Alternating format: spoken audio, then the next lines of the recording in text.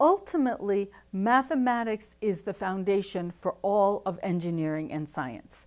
If you're a poet, and a bad poet at that, there's no harm done. But as an engineer, a physicist, a mathematician, you can do severe damage if you are not competent. So we believe that exams are a really meaningful part of the class. They're meaningful for us, they tell us what you know and what you don't know, and they're meaningful for you because you can use them as a learning tool. Actually, from the life of a student, it can be very deceptive going through a course. It is so easy to sit in the lecture room, watch the videos online, and never do it on your own. And it is a very deceptive thing.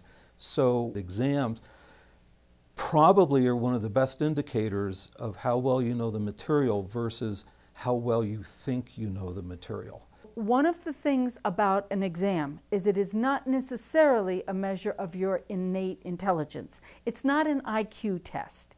It's really a measure of how much you have prepared for that exam. Did you prepare over time? Did you learn the material that's in the textbook? Did you understand the ideas that we've been covering? When they put together an exam, it's done in a very intentional way. Having access to information is not equivalent to knowledge and understanding. And then the ability to sit in a classroom and watch somebody else work a problem, the instructor, a TA, or sit in a dorm room and watch one of your fellow students work a problem, that is not equivalent to being able to negotiate and navigate that problem on your own. And exams are probably one of the few times when it's just you and the problem. And this is going to relate to your future career as an engineer.